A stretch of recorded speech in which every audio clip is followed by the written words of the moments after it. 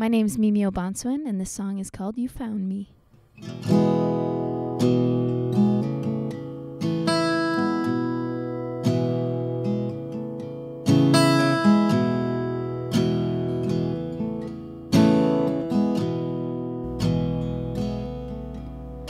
You found me when I was gonna hit the bottom. I don't think I ever got into music. I think I was just born into it. My parents loved music, and they always put us in music lessons and dance lessons, and I don't know, we always had music going on in the background.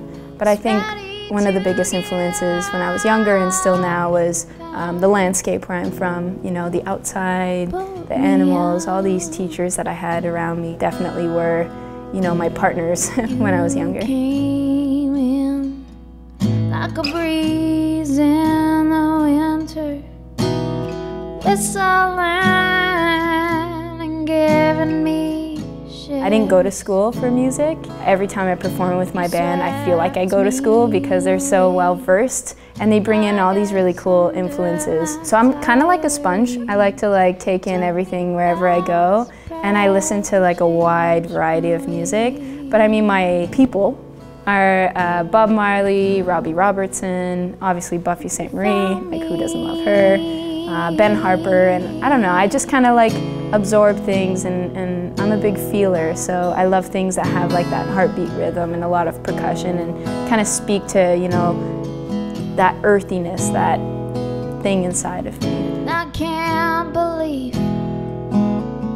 how beautiful you are, shining like the northern star. I get to play really, really great places. I think being an independent artist nowadays, I have to find creative spaces for me to perform my music. One of the coolest places was in India when we were touring, and it was my birthday, and we were playing at this place called Guru Bar, and it was on the side of the ocean, and half the club was in the sand, and I was playing with two of the guys I play with in Toronto and a drummer from India, and I don't know, it was just such good vibes. The place was packed, people were dancing and singing. It was really fun and just really energetic and colorful and great.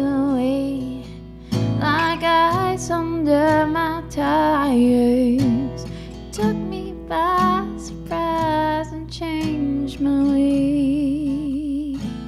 I do workshops with youth, and in those workshops I talk about the healing properties of music, but also how music speaks to us on a human level. I believe that our first experience as human beings is music, and it runs through our bodies and our veins. That's why it speaks to us on a subconscious level. Sometimes we feel things through music that we didn't know if we felt. So I tell young people that it's a tool we can have, to share or to connect or to have our voices be heard, or just kind of an expression.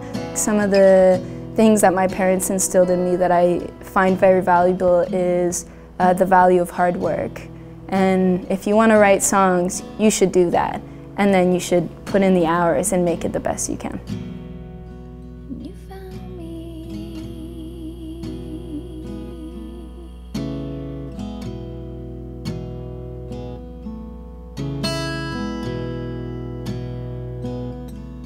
This is Mimi Obanswin, and you're watching Digital Drum.